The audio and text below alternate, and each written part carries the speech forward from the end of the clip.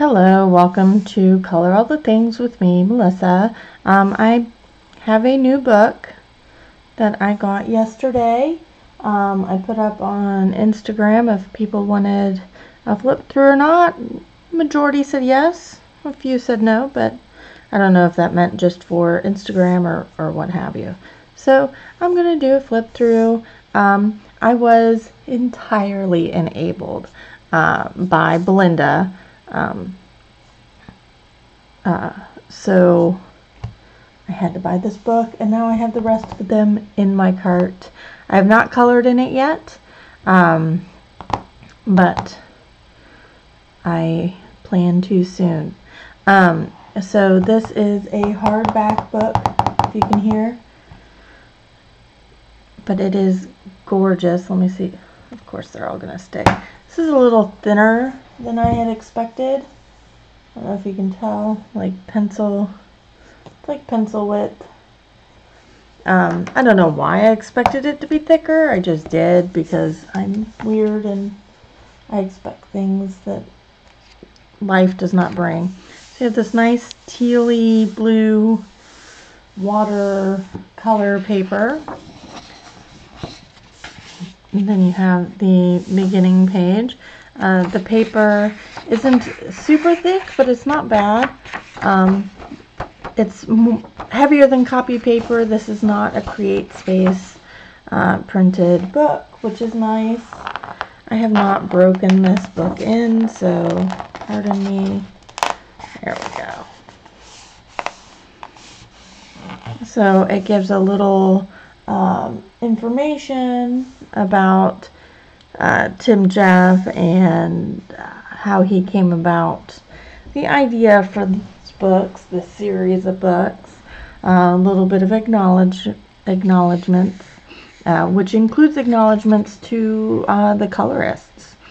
So that's really cool. And on every one of these kind of like intro pages is something to color, which I think is also very cool. Let's see if I can.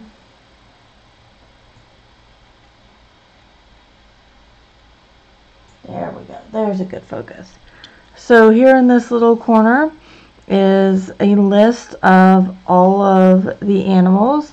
In the bottom left corner is a number which corresponds. So you can go through and match up and Google search if you want to do hyper realistic. I mean, they're hyper realistic drawings, so me personally, I would do hyper realistic colors. So I would find the colors for these. This looks like a bass. My dad fished up enough of those to know.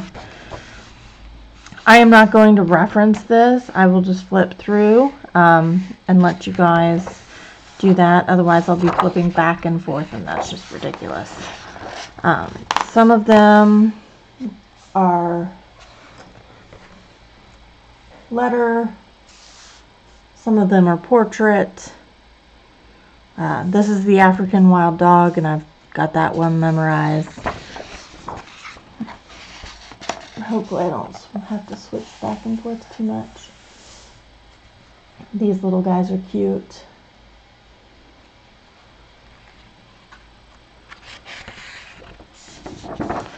I think this is gorgeous. You even get the anemones that the clownfish nestle inside for protection, which I think is very nice. A lot to color on that one. Beautiful bird. And you can just see all the detail that's all in here. Very pretty. Cute guy. I'm not going to spin it. That'll just make me and you dizzy. I mean, look at that. Oh, my cat has found a moth that's bugging her. After the video, I'll show off what I've been coloring. So if you want to stick around for that. Cute little primates. These are all one-sided. There is nothing on the other side.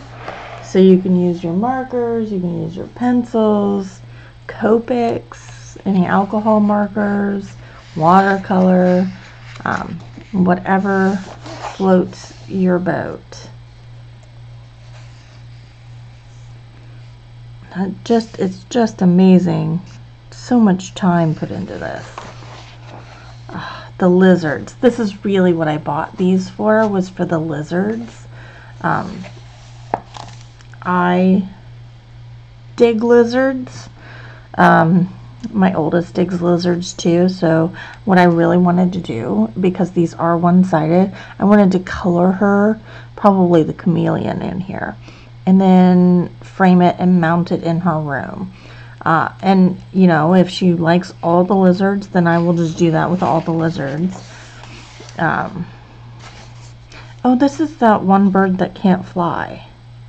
Alright, now I've got to go back and look. So number 11. The kakapo. So it can't fly. It is a flightless bird. And lives on the forest floor. I think it's a rainforest.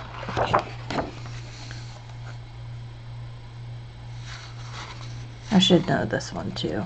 I'm going to call it a kiwi.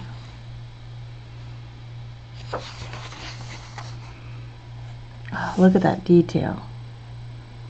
So cool.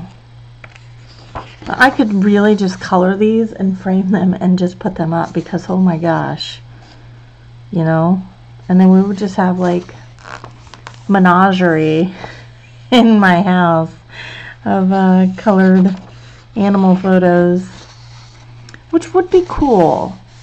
I would love it, honestly, if Tim Jeff would come up with like a poster size of some animals. I think that would be super duper cool.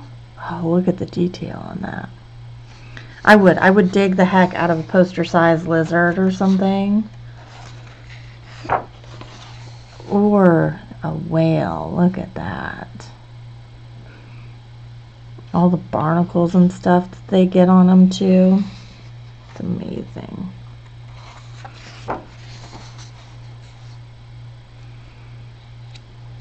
Goat eyes always freak me out, man. Look at that. That crab, that detail. And the sea turtle from the cover.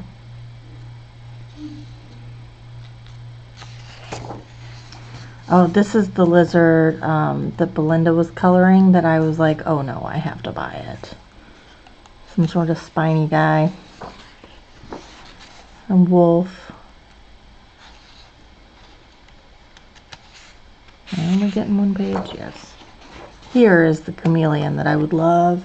It's a painted chameleon, I think it's called. And I would love to color this and put this up on my daughter's wall and frame it, because she loves chameleons. But we haven't bought one because that's a lot of work. I didn't see this. Look at that. That's super cool.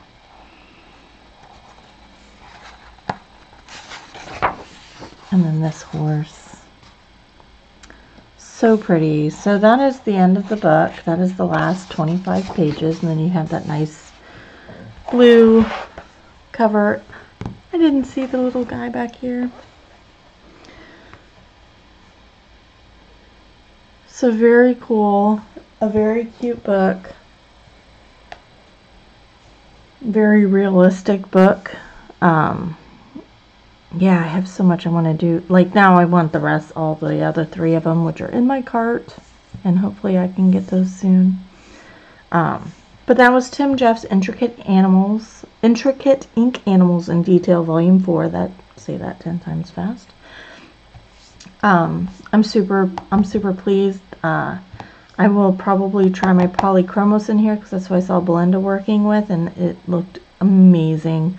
Also, I haven't played with my Polychromos in forever, and so I'm feeling like they need some love. So if you came just for the flip through, that's it for the flip through. If you came also for the sneak peek on the picture I was coloring in the last video. Here it is. Let me see if I can zoom out. No, I've got this too close. So I have done the purple flowers and started on the leaves, and I've done the background here. So this was the watercolor Ergosofts, and that was 156-5, and then the sepia, the 156-76. Wait, that is the sepia, right? 7677. So that has been what I've been working on. I did go through and add the pencil into here, so that has been added. I'm actually thinking the frame will be purple, and then inside here will be greens.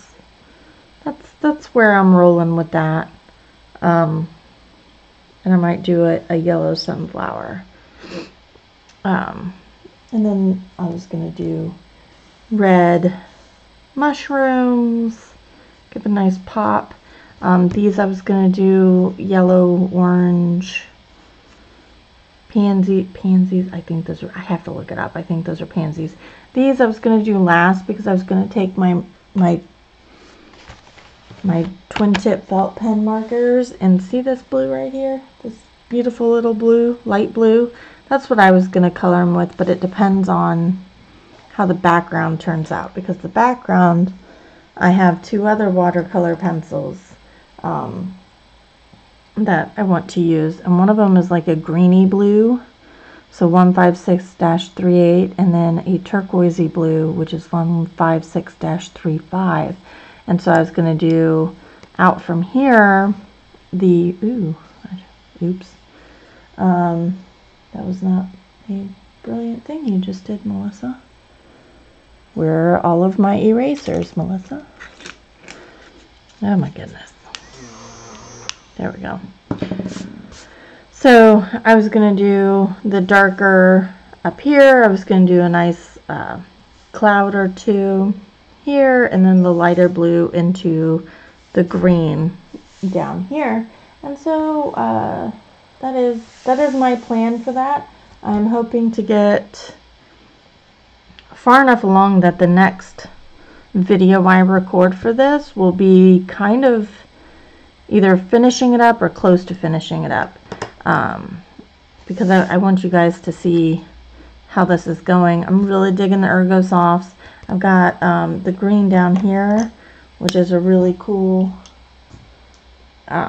combo color thing.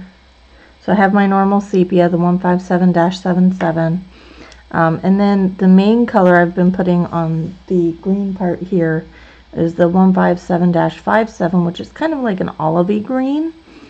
The center part right here, which is more like a yellow olive, is 157-56. And then coming out from the olive green, I'm actually using this bright green, the 157-50. And for some of the shadowy, like right in here, I've been using this kind of like tanny color, 157-49. So for all these purple flowers, that is going to be the greens that I use for that. And then these ferns and this other stuff is probably going to be more of a greeny green, where it's going to be this, and then the other non-blue greens. I don't even know how to explain it, but hopefully I'll be on a stream to explain it to you. I may go with these ferns back to the color I did for these, for the greens for those. I did put some little white highlights in here. Oh, you can't really see that, can you? There you go. So little white dots there. There were black dots. I covered them over with a white gel pen. I'm not a big gel pen user, so I use it very, very sparingly. Hopefully I will be able to get more of this done, but thank you guys and have a great day, and I will see you in the next video. Bye.